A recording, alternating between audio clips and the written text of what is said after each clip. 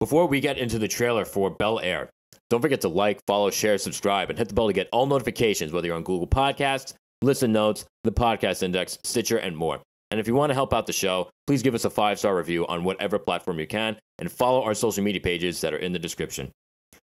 Before we review the new Scream film, a trailer was released for Bel-Air, which is essentially a dramatic retelling of the classic sitcom, The Fresh Prince of Bel-Air. I'm going to be honest, when I first heard about this, I'm not sure why this had to be made. And I'm still there now, even after watching this trailer. But even though I'm not sure why this had to be made, I'm going to be honest, this could just be them giving us a really good trailer. But I'm really pissed that I don't have Peacock, because this honestly looks really good. I was really surprised. I actually watched this a couple of times. I'm like, holy shit. And again, I like how, when you do like a dramatic retelling, right? Again, like them doing this is definitely a sign that the industry is running out of ideas, right? They're running out of original ideas. There's no way you can dance around that point when talking about this. That being said, okay, you're not going to get something original. How do you go about redoing this story that's already been done? Sometimes, even with just that, you can create something special out of that too. And one thing I like so far on the drama end of things, I like how it's not filmed in like a stereotypical TV studio like in the original show. Like it definitely has an opportunity to feel very different than the original show. So at least by them making that step and making that decision, I feel like they have the potential to do something special with this. Yeah, I think so too, even though I'm not too excited for it, right? Because I think Bel-Air is very special in a lot of people's hearts. But I do think it's a good thing that Will Smith is attached to it, so he knows his character. He knows this world. He knows, even how to do the dramatic aspects, I guess, to a certain extent. I find it interesting. Just is odd for me, at least, because Will Smith's not his character, so it's like, I hope this actor really lives up to what.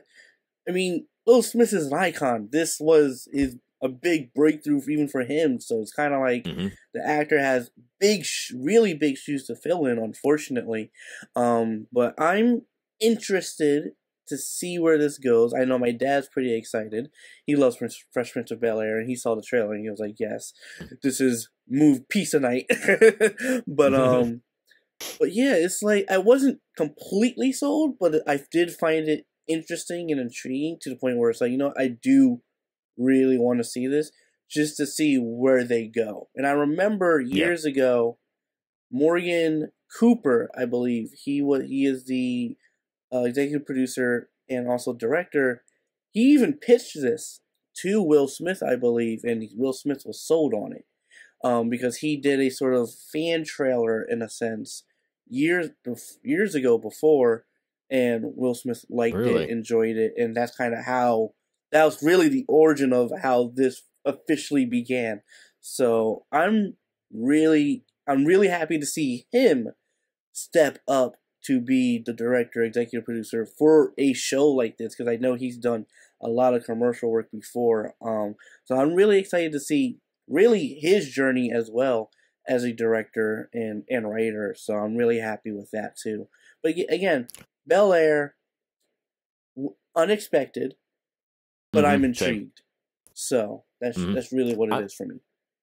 I'm just looking forward to seeing exactly how they go about taking things in certain different directions. Like I want to see what they do to make the characters different from the original show. Like from what I've seen so far, again from the trailer, Carlton, he's still got the height difference between him and Will, but he definitely seems much less awkward. He seems smoother, and at the same time, his ego definitely seems to be bumped up a bit too. So I'm like, oh, that's interesting. There doesn't seem to be so much different about, Ashley or Hillary, or Aunt Viv, or even Will. Like, here's the thing. Will is always going to look different in this show as opposed to the original, right? Because the original show, Will is, again, synonymous with Will Smith. So I think just by Will Smith not being the character in the new show, it's just automatically going to feel different. But I want to see exactly what they do to make him different character-wise as opposed to just, portrayal-wise, too. But and I really want to see what they do with Uncle Phil.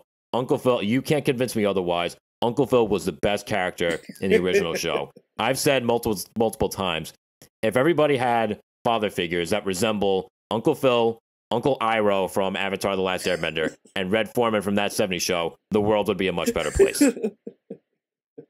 I still believe that to this day. And now, again, I want to see how this new actor does, even though, again, he has big shoes to fill, too. Because no one, in my mind, again, maybe I'm wrong, no one can replace James Avery as the original Uncle Phil. You just can't do that. Yeah, so it's going to be interesting to finally see this, because this has been really in development for a long time. So, and that now that's finally come, that is going to be put out to the public. It's going to be interesting. I'm intrigued and interested. Not excited, but I'm interested enough to want to see it, actually. So, and I hope it's good. That's the thing. I really hope it's good. I really hope this is a well thought out story, a well thought out script, season, and etc. Because if it's not, that's going to be a big stain, and I think this series and franchise, and maybe Will Smith to a certain extent. We'll see. So yeah. Again, I'm, from what we've seen so far, I'm fairly confident. I'm looking forward to seeing how they use the drama to elevate heavier moments. Because again, like, the show, the original show had some heavier moments, but again, still was more of a sitcom. Again, now they have a drama. They have more room for those heavy emotional moments. This looks very polished, looks very tense. And here's the thing, I want to say that I'm excited for this, because I honestly would love to watch this, but I don't have Peacock. So I don't understand, like, what the point in me getting super excited about this is. So again, for the lucky ones out there that do have Peacock, this show premieres on February 13th. And again, for those of you that have actually seen the trailer, what are your thoughts on all this? Like, again, do you think that the Fresh Prince of Bel-Air, like, should actually be rebooted? Do you like how they seem to be going into a more dramatic direction as a way to differentiate it from the original show? Do you have any confidence in this whatsoever? Leave your thoughts in the comments section.